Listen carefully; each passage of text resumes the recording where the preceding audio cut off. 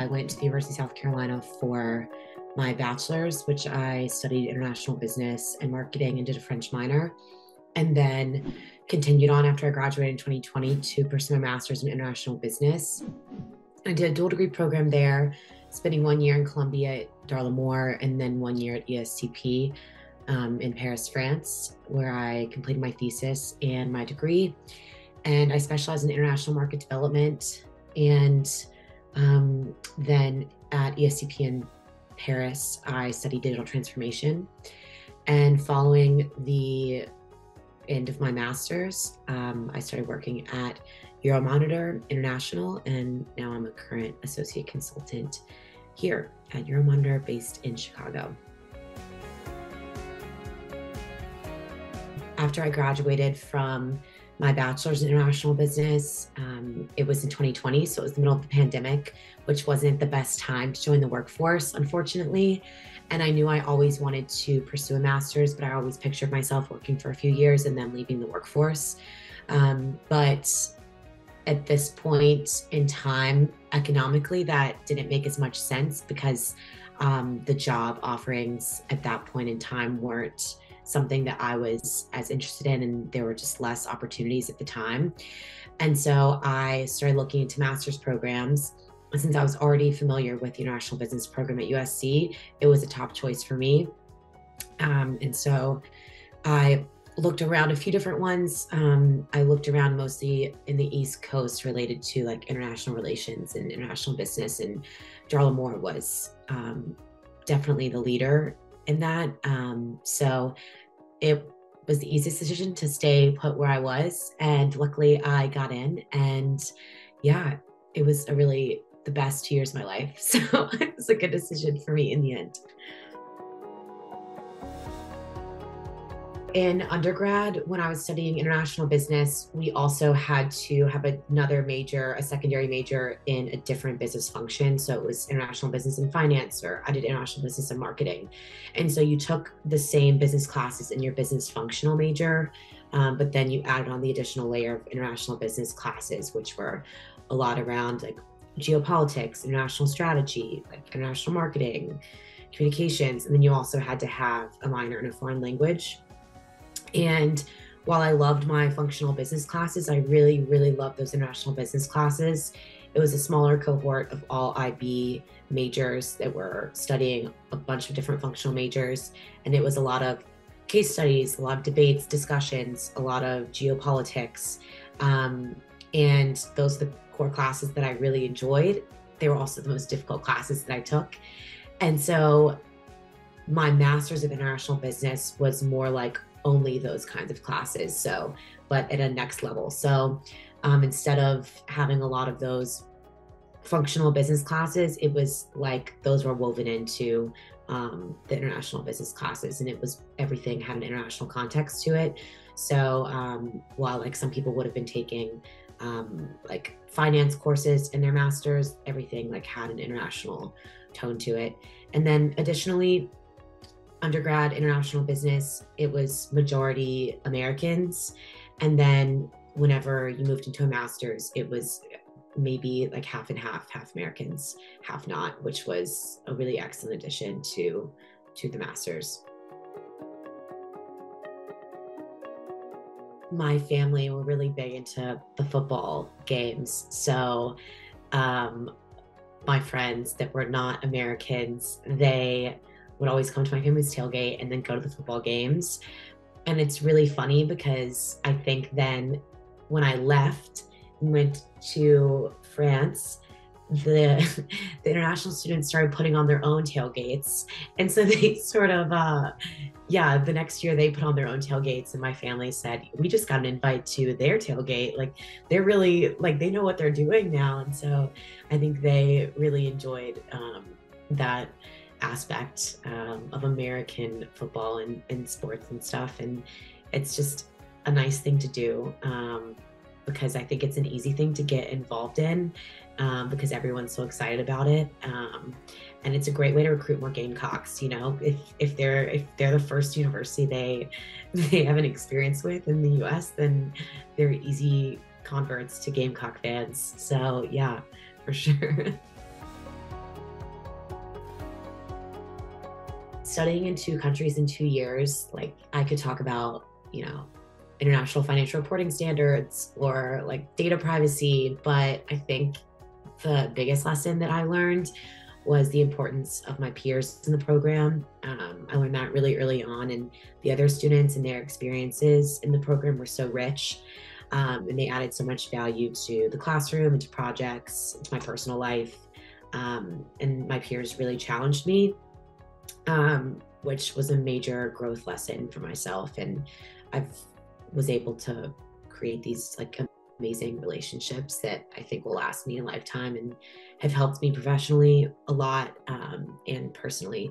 So yeah, I would say the network that you build in your master's is definitely the top lesson that I learned. And we're still in contact weekly, helping people with jobs or just talking about personal lives or talking about things we can relate while we're all in our roles now, or some of us have pursued PhDs now. So yeah, the network is one of the biggest lessons and how important that is moving forward outside of the master's. So the Global Strategy Certificate option, it seems like it provided a well-rounded experience and something that I'll be able to apply across any industry that I decide to work in after graduating. So that was a major factor in pursuing the strategy certificate. But also all the courses that were required for the certificate, I was already interested in, so it just made sense.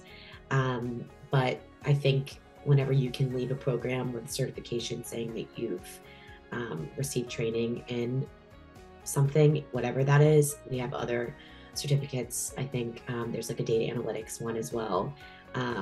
That's another piece of added value that you can walk away with. So yeah, that's one of the reasons that I chose to pursue the certificate. And most classes that they offer in the master's, some combination of them add up to a global strategy certificate. So I think that kind of speaks to the caliber of classes and how strategic they are in general. So it's really a nice program, and that you can really like curate it based on your interests and what you want to take away from it in the end. Yes. So my favorite class looking back was, and I was talking about this class yesterday at work, because somebody that I collaborated with at work knew the professor that taught it. So there's one professor at the Moore School, and she used to be the dean, and now she just teaches this course, and it's the design thinking course, and they teach it over a week, and it's a design thinking sprint. And it was the most valuable class I think I've ever taken. It was amazing showing up at the business school, sometimes like depending on what time your call was, because we did a whole design sprint over a week. We had a real life client, a real like Fortune 50, I think, company. And we had a business problem to solve for them with design thinking. And so we start off on a Monday, and then by the end of the week, we have the solution for them. And this is a global project. So sometimes we would have calls with stakeholders in Europe, Asia, all over the world. So sometimes we'd have calls like late at night, early in the morning. So that was a good taste at what really working internationally looks like.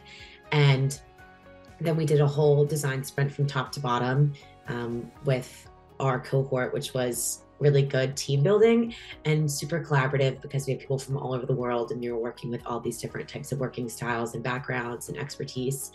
And it was really hard. It was long hours, but it was so much fun.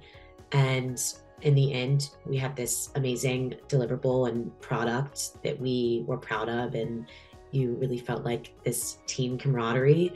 And you also learned a lot about design thinking, which is something that I've been able to carry into my role. I'm interviewing people a lot in market research, and I learned a lot of these like interview skills in this class, and about different working styles. And then collaboration, which is just transferable across any industry and any role that anyone's in. And it's something that in the midst of it, everyone was like pulling their hair. It's so hard. It's so many hours, but in the end, everyone was so happy, and it was a lot of fun. And I think something that a lot of people look back on really fondly. Design thinking is starting with a business problem and having multiple steps along the way. And so you sort of start from scratch, and the premise is supposed to be that you can solve any problem with these steps, no matter the problem, even if you're not an expert. So ideally, you would have a problem where you know nothing about, and you start at a beginner's mindset, and you interview people, and you sort of move through this process. And at the end, you have this final deliverable, this product, this solution. And it's based on collaborating with the team, pulling in information from others, and doing all of these sort of quirky exercises to arrive at a solution. And it's a really out of the box way of working and thinking. And this sort of out of the ordinary style in the end is supposed to pull out these revolutionary ideas that are supposed to disrupt, if you will. A couple ways this has come back. So I did an internship in between my first and second year of master's. And when my company found out that I had done a design thinking sprint, the head of strategy for that business unit actually flew me up to headquarters to run a design thinking sprint with her whole team, because it was something they'd been wanting to do and hadn't had anyone who knew how to do it. So it's nice whenever you have experience in something that business leaders hear about all the time, but they don't really know exactly how that works for them or what it is. So that's the first way that it applied to me, but in a more concrete way in my current role. I do research consulting, so I solve a lot of projects for clients, and a lot of the times the industry I'm not an expert in. So I'll have to interview people to try to know, what do I need to know about this industry immediately? Who do I need to talk to learn these insights, etc. And that's exactly the first step of design thinking. And so I'm sort of using that first step all the time with like using a beginner's mindset and leading with empathy when I'm thinking about my end user or my client and what their problems might be and what information I can get to help solve that. So yeah, I use it a lot, I would say, in my current role, especially when trying to gather insights when I'm working. So I think I'm a bit biased when I talk about the culture at Darla Moore, because I'm a lifelong Gamecock. So I can't disentangle like Darla Moore with the University of South Carolina. But I think as someone who was in the business school there for, I guess, 6 years, like everyone at Darla Moore is really driven, which I think can be intimidating a lot. And I was intimidated at the beginning when I was a freshman. But whenever you're a master's student, it's the most incredible environment because everyone is so challenging and really interesting and bright. And then I think most importantly, the professors at Darla Moore are incredible. They really get to know their students on a personal level and like have office hours to meet with them and really encourage that you sit down with them and tell them your personal interests and your experiences. And specifically the professors in the International Business Department at Darla Moore are amazing in that many of them are top in their field in their area of research. And so each of them has their own area of expertise that's incredible. And they all have their own networks that they're always willing to plug students into as well. And yeah, the professors really take a personal interest in their students and their success and want to see their students succeed and go where they want to go. And then they keep up with their students after they've left as well. I mean, I have catch-up calls with old professors quite often, which I think I don't hear my friends from other universities ever talk about. So yeah, I think that's my best to describe the culture there. On a personal level, I had amazing opportunities to travel like throughout and made amazing connections globally. So after graduating, I was able to see this international network of friends and peers, and professionally, I was able to receive a few job offers. One in particular was from a dream company, which I was so excited about. But I had options, which I think was important in the end. So looking back at 2020 when I was graduating, there were very few options and I felt like really forced into one area. And then after my master's, I had multiple options and was able to decide what I wanted to do as a first step, and decide what industry I wanted to start off my career in. And so ultimately, yeah, now I'm in a current role and applying things that I learned my master's nearly every day. And it's the only job I've ever had where I can see directly one-to-one applying what I learned in school to the real world, which I don't know if a lot of people can say that. So having already gone to USC for my bachelor's, I was really familiar with the area. And I think the city itself is amazing because you have the feel of a smaller city, but this huge, so you have everything you could ever need, but it's not this massive rolling city, but this huge university with this amazing culture that's around football and basketball, and all students generally have this really big pride and school spirit like myself. And the facilities themselves are incredible. They're brand new, whether it's the business school itself, which is really the best, I think, building on campus, the nicest, or the gym, like the wellness center, that's like there's a rock wall and multiple pools, and it's just insane.